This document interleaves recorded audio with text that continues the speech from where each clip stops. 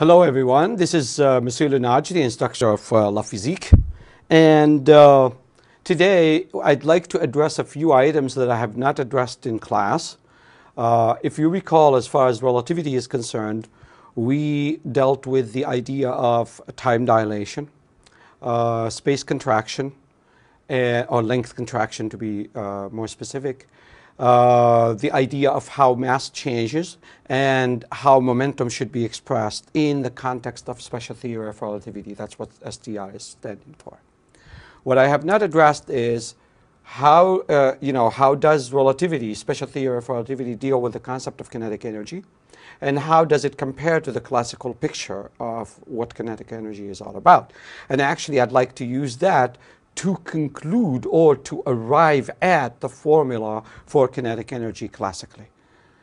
The other thing too that I'd like to be able to address is the contrast between, the Galilean, this is the Galilean relativity concept of how velocities add when you've got systems that are in motion with respect to one another. And then we'll like to see how does this manifest itself in the context of the special theory of relativity. So let's start first with the kinetic energy deal. Well, we know that an object that is at rest that has a mass zero, m0 okay, will have an energy associated with it that is E sub 0 equals to m0 c squared. This is the most famous formula that all of you should have known by now. And we already saw how it's used in class, okay? Now, if the object is moving, on the other hand, the energy, the total energy is different, because now you are going to deal with the relativistic mass m multiplied still by the c squared. So, this is the energy associated with the object when it is not in motion. This is the energy of the associated with the object when it is in motion, okay? So, or rather the total energy that it has. So if we figure out the difference between these two, in a sense, that would tell us how much motion energy was there. So the kinetic energy then is simply the subtraction of both of those E's, the E and the E sub 0, or E naught. Okay. But we know that the relativistic mass is supposed to be gamma, the Lorentz factor, multiplied by m0. And then, of course, we still have multiplied by c squared. So as you can see here, if we substitute these two here, we should end up with gamma m0 c squared minus m0 c squared. Okay, good. So the most important thing for you to realize for now is the fact that kinetic energy in special theory of relativity has to be the total energy that the object has, okay, due to whatever relativistic mass it has at the time, minus whatever the rest energy is. When you do the subtraction of those two, you will be able to figure out how much kinetic energy. So, rest energy, total energy, kinetic energy. Please keep that in mind because you're going to be needing it for whatever problems that you may solve later on your own. Now at this point here, I've got m0 and m0 here. I've got c squared and c squared, so I can pull out. So right now, by the way, what I'm going to do is I'm going to try to see how we could express this in such a way that it could be used in so many different ways, including in the classical sense. So k then is equal to, I'm going to pull out the m0. Oh, great. Thank you. Silly me. So here we go. Sorry about that. So here we go. So m0 c squared multiplied by gamma minus 1. Because if I multiply this back again, I should be able to end up with the, get these terms all over again. Okay. Now we know that gamma is supposed to be equal to 1 over the square root of 1 minus v over c, the whole thing squared. Or as you saw it in class, v squared over c squared. Either way is fine. Now, at this point, I would like to rewrite this, mathematically speaking, as 1 minus v over c, the whole thing squared, the whole thing raised to the power negative 1/2. please pause and try to make sense of this yourself mathematically. I'm not going to teach you math. This is physics. Now, at this point then, I'm going to end up with k equals m0 c squared, and then instead of this gamma now, I'm going to put this expression 1 minus v over c, the whole thing squared, the whole thing raised to the power negative 1/2 minus 1. Silly me here. Okay, I'm being a little bit redundant there, so I'm going to take this off. Oh boy. Here we go. Good. At this point, my friends, if we are dealing with a classical case, meaning if the speeds of the moving object the speeds are not relativistic, then v is very small by comparison to c. You probably have not seen this before, but this is something physicists use to indicate something is very small by comparison to something else. Well, if that's the case, that means our v over c is very small by comparison to 1.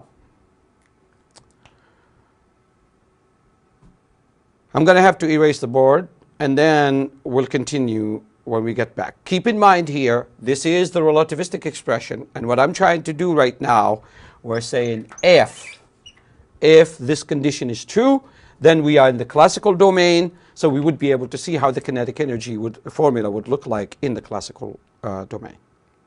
So when we get back, after I erase, I'll be happy to continue with this. Thank you. So the last part that we got to in this case is we said if the velocity of the given object is very small by comparison to the speed of light, meaning we're not dealing with relativistic speeds, we would like to see how does the formula for the kinetic energy would look like in that case. Now, when you have this condition here, something mathematically cool happens. And the mathematical cool deal is as follows. This equation becomes an almost equal to m0 c squared, and instead of this, believe it or not, all you would have to do is just take this power and you put it right here in front of this term. So it becomes like this. 1, negative 1/2 times negative 1 right there, that would give you positive 1/2, and then v squared over c squared, and you still have this minus 1. Now, you may say, hey, wait, what kind of math is going to allow you to do that? Well, it turns out, my friends, I'm going to do a little thing here, temporarily, and then we're going to have to erase it, and then I'll continue with working with this. So, in math, you learned that if you have 1 plus x, for example, to the power 1, that would be 1 plus x. And if you have 1 plus x to the power 2, that would be 1 plus 2x plus x squared. And if you have 1 plus x to the power 3, then it would be 1 plus 3, x plus 3x squared plus x to the power 3. Now, the beauty of all this is, and this is a big if, of course, if the x is very small by comparison to 1, then from a standpoint of approximations, the x squared will be almost 0. So will this. So will this be. So you end up really with a situation where this is 1 plus x, as if the 1 came down here. And this, it is as if the 2 came down here and it became 1 plus 2x. And this, as if the 3 came down here and it became 1 plus 3x. You see the gist of this? So, this does not mean that you have to have whole numbers in order for you to be able to establish that. You could actually do it for even fractional powers. So, the negative 1/2, that's what came down here. So, that's the justification of that. Okay? I'd like you please to, to believe me, what you could do, you could substitute numbers here. For example, substitute 0.1 and then 0.01 and then 0.001 and keep doing that. And you'll see that the approximation that we claimed here actually gives you a result that is very close to the actual result if you do not ignore any of those stuff. Let's pause right now until I finish the erasing, and then we'll get back and continue. So now I hope that I have convinced you to some degree or to some sense that this idea that I've done here is not really, a magic trick or anything like that, but it is valid as long as the V over C, as we are claiming it here, to be very, very small by comparison to 1. Now the beauty of all this is the 1 and the negative 1 are going to cancel out.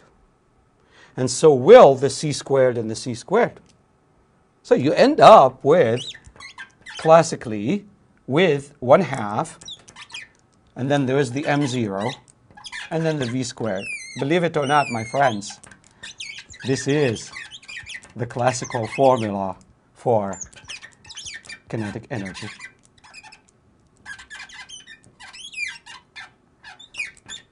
With some squeaky sounds there. So as you can see here, of course, when the velocity is not a relativistic velocity or speed, then at that point, the mass of the object at rest as well as, in motion is the same. And that's why in the classical picture, we don't put almost equal, we just put equal. That's because we don't notice that much of a difference when an object is moving, with velocities that are relatively small by comparison to, let's say, half c or things like that. Okay, so as you can see then, this is the formula that we use in classical physics. We don't have to put the M0 anymore because we usually put it as K equals half mass times V squared. And in the classical picture, we do not differentiate between, the mass at rest and the mass while the object is moving. Of course, if we are dealing with the relativistic speeds, then at that point, whether we like it or not, we would have to definitely write the kinetic energy, not using this formula because it would not be accurate. We will have to use the E minus E0 that we showed in earlier clips. Thank you.